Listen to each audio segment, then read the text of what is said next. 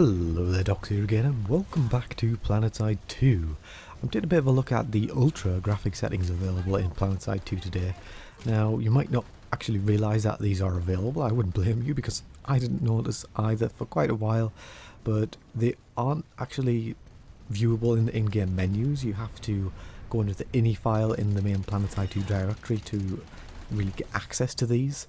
So yeah, it's not really obvious that they actually have these in game, and it's a shame because they do really make the game just that little bit better. It makes it sort of just a bit more atmospheric. I don't know, it's very difficult to explain, but there are definitely some improvements, and it might be hard to see over a YouTube video though, because it's just a terrible quality really. YouTube likes to process these videos and make it look pretty terrible even in 1080p, so at a distance it mightn't be obvious in these, but I'm going to go and show you some comparison shots in a second. You'll notice that my frame rate is in the bottom left hand corner. I didn't really want to play with this all the time. I didn't want to try it out before because I knew that my FPS would be a bit too low to really justify playing with it all the time.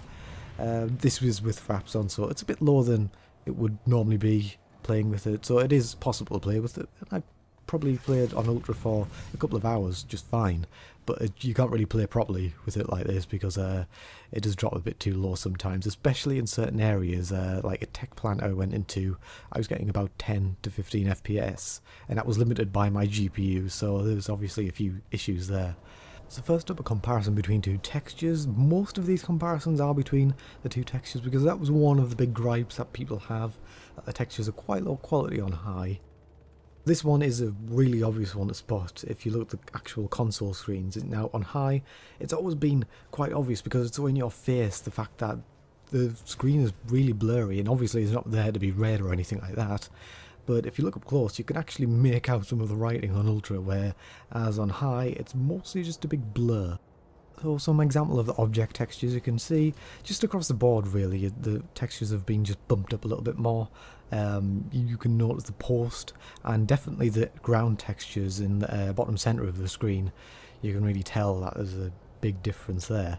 So I tried taking a bit of a look at the foliage as well, but I couldn't really see a big difference in the amount or the the density of the foliage or an increase in the textures on them either, but you can again see increase in the textures on the actual ground textures on the rocks, so it just makes it all look a little bit nicer. Now I couldn't really tell because of the time of day, but in this shot it's really weird how the shadows don't actually appear on the trees on high settings. Now these were taken literally about a minute apart. I logged out and got in straight away as soon as possible, but on Ultra there's quite obviously a shadow, and the tree in the background on high does have a shadow, but the other two don't seem to have quite as an obvious shadow as them. But I don't know what happened there, but I don't know whether there's some kind of optimization to prevent too many shadows showing up on the screen, but there wasn't really many of them, so it might be a bug or it might just be some weird quirk, I don't know. So I couldn't really show you everything that's improved, but hopefully that shows you the sort of level of increase in the quality. It's a bit of a bump up, and it certainly adds to the atmosphere of the game. It does feel so much better actually playing when you're in the game. Whether it's worth the FPS hit, it's up to you, but I don't really feel comfortable playing with it all the time like that.